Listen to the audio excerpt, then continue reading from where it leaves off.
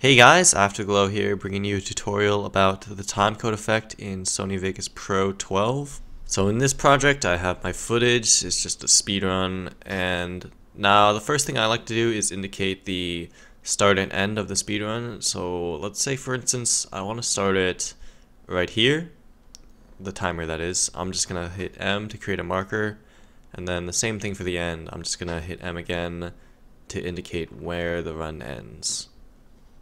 So now I have two markers indicating where the start of my timecode effect is going to be and the end.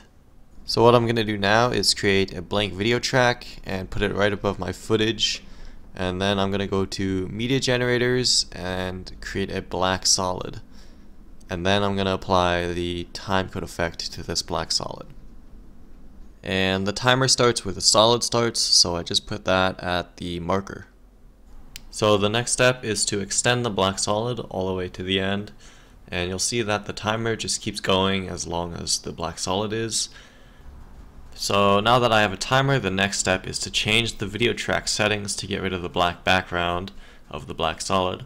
So I'm going to change the video track settings to be set to add, and that's going to remove all of the black, including the black box around the timecode effect. And alternatively, I could change it to subtract to get black text instead of white, but I prefer white, so I'm going to make it add. So that's it in terms of the actual timer. The next step is to stop the timer when the speedrun ends, and unfortunately the timecode effect in Sony Vegas doesn't enable you to do that.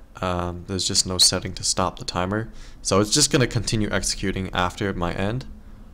So to stop the timecode effect, I'm going to take a screenshot of where I want the timer to end, and first I'm going to change the video quality to best, and then click this button here, which creates a screenshot, and then I'm just going to drag that into my video track.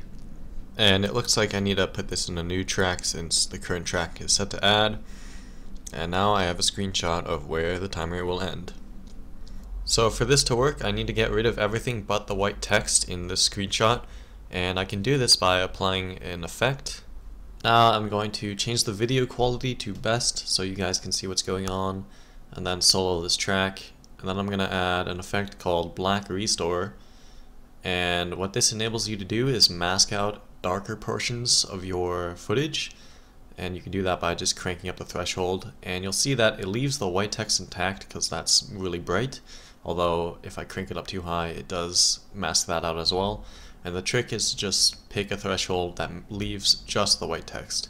And now if I put this back onto the track set to add, it will remove the black, and then now you'll see that the timer just stops when I reach the end. So that's about it. The timer stops where I want it to. And now let's say I want the timer to fade out at the beginning and then fade back in at the very end instead of being throughout the entire footage.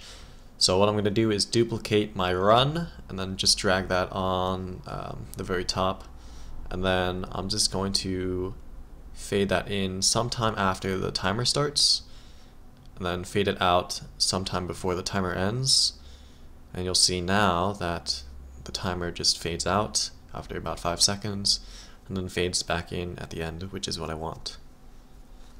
And one last thing is, if you don't have the Black Restore effect, since older versions of Vegas don't, you can use Threshold, which does the same thing basically. And yeah, that's about it. Thanks for watching.